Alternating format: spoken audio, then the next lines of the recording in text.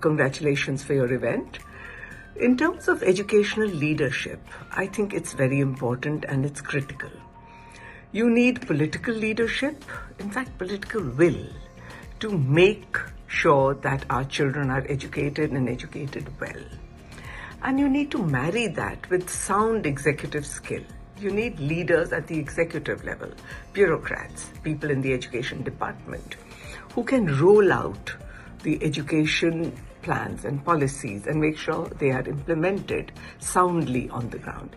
I had the pleasure of working with one such leader, a bureaucrat in Rajasthan, and he was absolutely exceptional. One, he cared deeply to make sure that education improved in the state.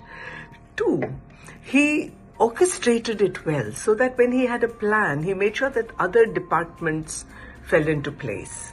Three, he cared about developing leadership from the ground up, especially middle management. He empowered them, he inspired them, and because he was working so dedicatedly, everybody else did. And fourthly, very important, he knew that he wouldn't be there forever. And so he was careful to put all the innovations into the system so that they wouldn't get lost after he left. Thirdly,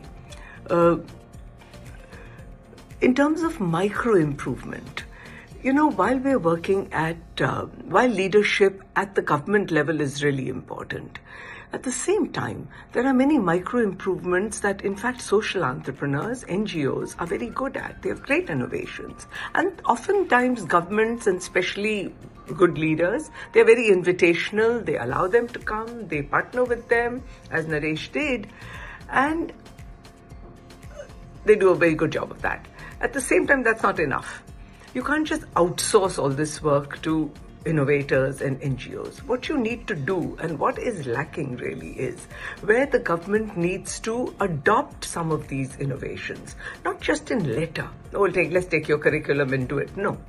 But actually in the whole spirit that it's meant. Our own organization, Study Hall Education Foundation, we are working with all the KGBVs in UP.